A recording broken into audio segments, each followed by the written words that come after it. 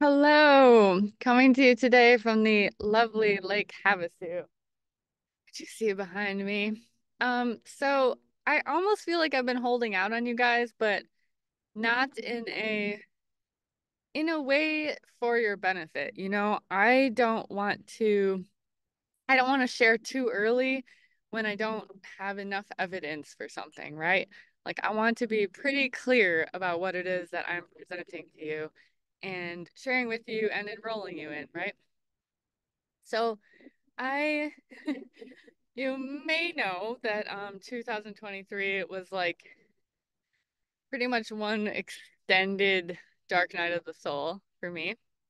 And the sort of culmination, it was like it was getting kind of worse and worse in the fall to the point where I was really starting to get pretty freaked out. I moved into a van in August.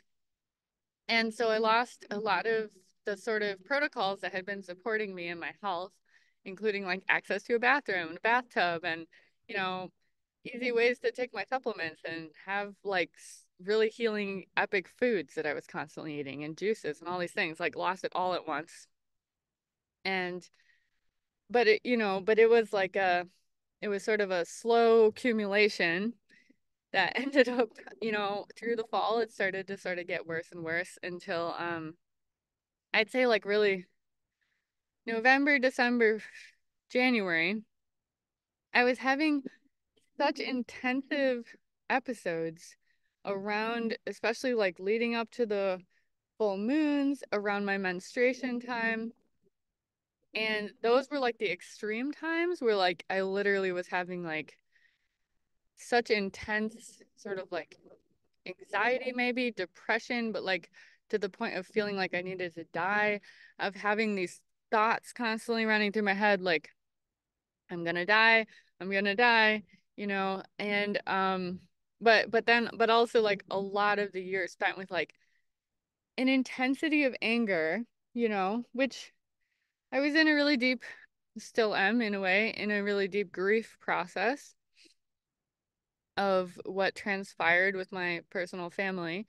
But and anger is a part of the grief process, so I embraced it in a way. Um, but it felt like there was this like avalanche of anger, and it was just so intense. And I was, doing my best to learn how to process and metabolize it, how to not repress it, but how to express it, but like in a way that was, slightly more productive. So I learned a lot of things like, dancing it out and screaming it out and journaling, this special kind of journaling called journal speak, where you just like let it rip on the page, You speak from like whatever deepest wounded part there is and just let it go. So I don't, shorthand, I called it rage journaling because that's pretty much what it was for me for months upon months upon months, days upon days, pages upon pages upon pages, notebooks upon notebooks, and like, you're supposed to burn this stuff, you're supposed to shred it, get rid of it. It's just a release process. But I just found that the anger was like endless. It was just endless. And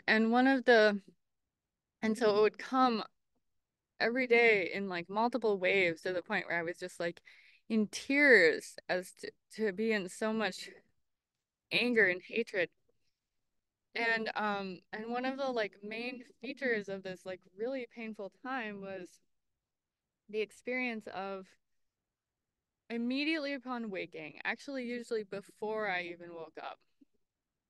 So like right as your consciousness is basically coming back into this reality, I felt like I would be like electrocuted by stressful thought and the stressful thought and I would either basically my nervous system would like immediately go into like fear and anxiety or I would be stimulated into anger. And I pretty much started my day like this every day for months. And it didn't matter like what kind of meditations I was doing before bed. It didn't matter what kind of meditations I was doing before or when I woke up. it was literally happening before I even had those choices, to think a thought really. And my evening practice routine was pretty good. And I did at least a 30 to 40-minute meditation before bed each night. Throughout this time, I was, doing my best to follow inspiring teachings, put in the work of the meditation, going to therapy, practicing the DBT skills, practicing my expression, journaling, communicating with people, connecting with people, all the things I was doing, dancing, movement, stretching, eating well. Um, but, living in the van, I also had, many of you might know me as kind of like a liver flushing queen. And I had to take a bit of a break from that when I moved into the van because I just like couldn't figure it all out. Like you need to have running water, you need to be able to do enemas, you need to have a bathroom, you need all these things that it was just a real big adjustment for me. So I missed, so I was kind of off my routine and rhythm with that. And that's just some context because I just want you to know that like I woke up and I felt like I was being tortured upon waking. And then there were times of the month that got like way worse. And I was crying a lot throughout the day. I was like struggling to a point where I actually felt quite afraid for my life. And it sort of culminated with my birthday, January 21st. And there were some pretty significant things that happened astrologically there with Pluto moving into Aquarius, where it had been in my Capricorn planets for quite a long time.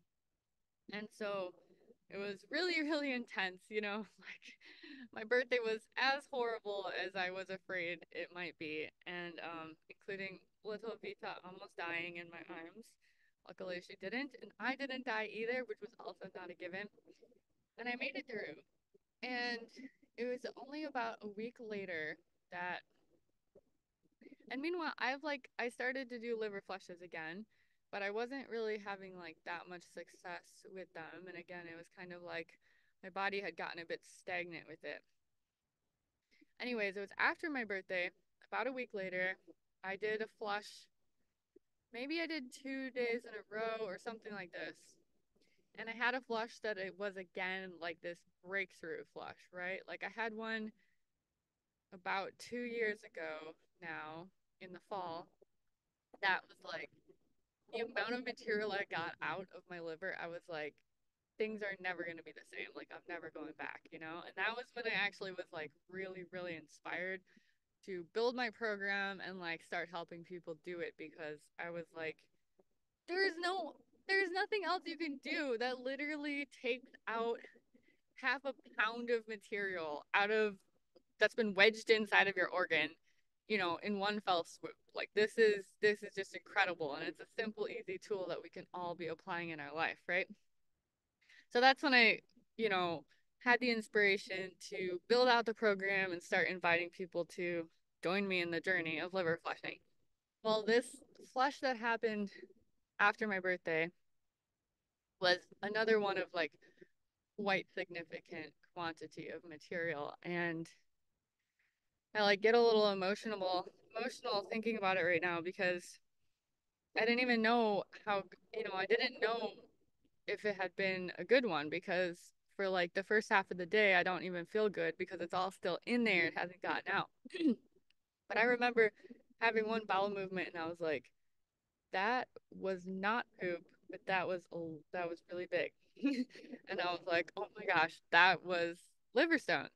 They come out in different, sometimes they're like intact stones, sometimes they're like pressed together. They're not really stones, they're more like globules, clumps, um, they're putty like. So just because it's really big when it all comes out doesn't mean it was exactly like that when it was in your liver. But I passed this, some really, really significant material in like one chunk, like that big. And I just knew, like I felt instantly that something had changed. And and I think the next day I literally like I felt I had so much energy. I had to like run around the dunes, right? I was like skipping. I felt actually like I had like lightness in my body. Like my body was less material and I could like almost fly, but I like wanted to, I was like running around, right? I had so much energy. And of course, most of the time I'm talking about like I've struggled with chronic fatigue and a lot of things like post-exertional malaise. That's like a ME thing from having an inflamed brain where like if you exercise, you kind of like get punished and like you'll have like way less energy for like many days after that. Well, anyways, I was just kind of going with it, this like crazy energy. I felt like a gazelle. And but and part of the reason I'm coming on today and not sooner is because so from that moment forward, I basically feel like I woke up into a different world. And I've been saying this for a while, like, I think I jumped timelines. This is a new reality. I feel reborn. And of course, like there were a confluence of factors, right? There's like this astrological thing, there's like this birthday thing, there was like I attended this Tony Robbins thing. I was getting sort of like this blast off in a new direction. But at the same time, it you can't really explain away the fact that from that day forward, I woke up in the morning and I didn't feel angry. From that day since then through now, I woke up in the morning and I don't feel scared. I was like feeling so afraid in the morning that sometimes I was too paralyzed to get myself even anything to drink. And one of the days I was close enough to my parents' house that I like went into the house and I was like, Dad, I'm scared. And like I couldn't even explain why, you know? And what a horrible, confusing, scary just process in itself to be witnessing oneself or witnessing one's daughter to be like, she's like losing it. Like, she can't even explain what it is that she's afraid of, but it's like still very real in the brain and in the body and in the nervous system.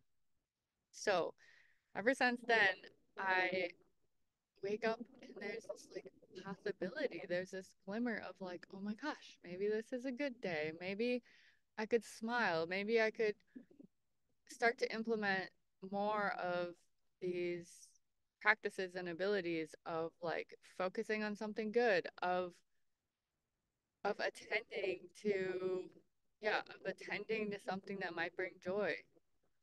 And even without striving for any of that, just this sense of like things are okay when I wake up, as opposed to feeling like I'm literally being like electrocuted with despair and anxiety and terror sometimes, and anger. So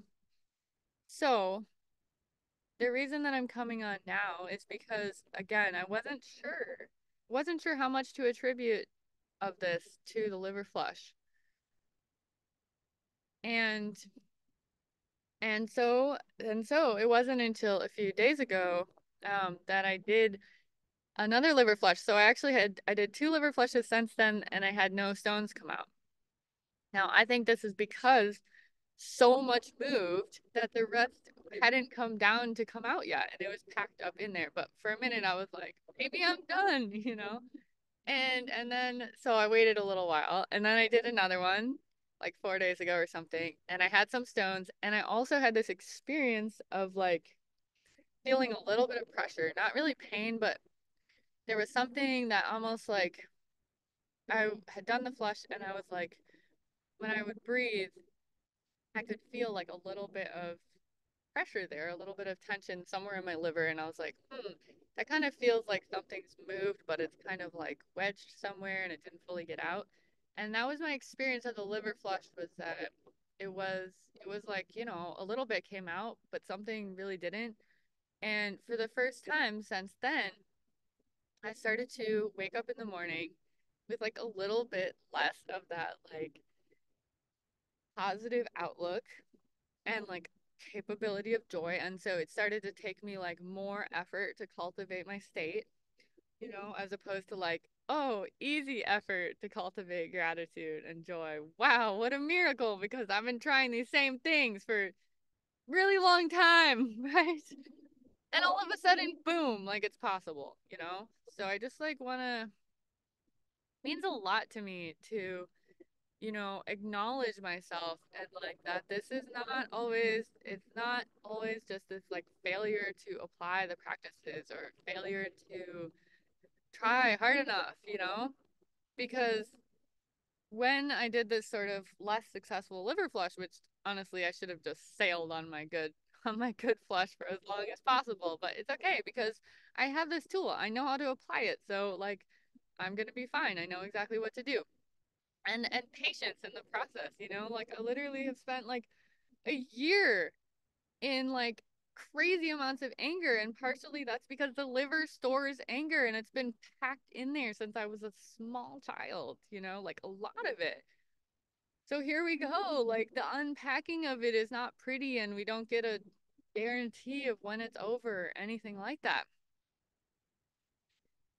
So as I experience sort of like the creeping back in of like less energy and like more bad vibrations and like more doubt and more heaviness and more of that just yeah, like and like a slight backslide, in my just energy levels. But gosh, like I'm not anywhere near to going back to before that liver flush. And I pray to God I never have to go back to that point. Like it got out. I did that. I accomplished getting it out. Wow. And so as I witness this sort of like minor backslide, this is what gives me the information. And so I can be sad, oh look, I kind of did this to myself. I'm kind of going backwards. But why I'm so grateful about it is because now I have the confirmation that the liver flush is absolutely highly responsible to this complete change of reality and experience for me in my brain, right? And in my life, because things are transforming before my eyes really quickly. Doors are opening, inspiration's coming. All of these things are starting to flow, right? Because bile flow equals life flow. And so things are flowing on the external as well as on the internal. And wow. So now I feel more confident in sharing with you that I had a breakthrough liver flush and I feel like a brand new person in a brand new world.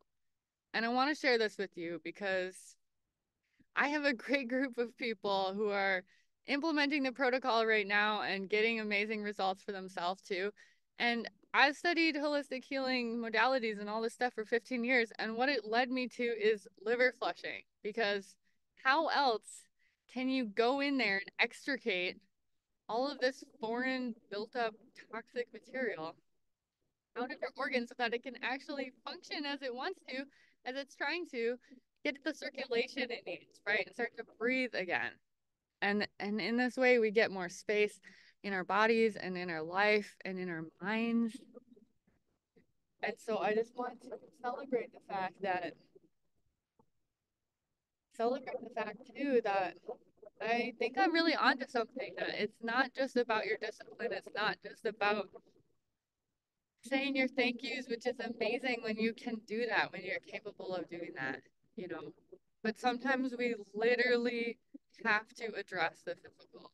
And so like you can still do it, right? If you don't address the physical, but when we do address the physical, wow, can you clear the path? Wow, can you make it easier on yourself to apply those others tools and skills? Because I just moved out piles of anger that have been keeping me down. And there's lots of ways to heal, right? But I just love that this tool is so accessible to us. It involves such cheap ingredients, and we can do it in our own comfort of our own home, even a van. If I can do it in a van, you can do it in a house. So if you've been thinking about it, just realize that like this change can happen at any time. And then what kind of life do you get to live, you know? That stuckness. That stuckness. I relate so much to the stuckness. And that stuckness is stagnation and it's stuck in there. And we can get it out. We can break it up. We can get it out. We can move forward with our life, right? So, if that's something you want and you're interested in, please reach out. I'm totally available to support you if you're dedicated to this process. It does take personal work, dedication, determination, commitment, but I've never seen something that can move the needle like this so quickly. And I'm not removing any organs or losing any pieces. I'm making more room for myself, I think, inside of here. So that's the message I wanted to come on and share today. And I'm wishing you all a beautiful day. I'm Sienna Songbird, and may all beings be liberated.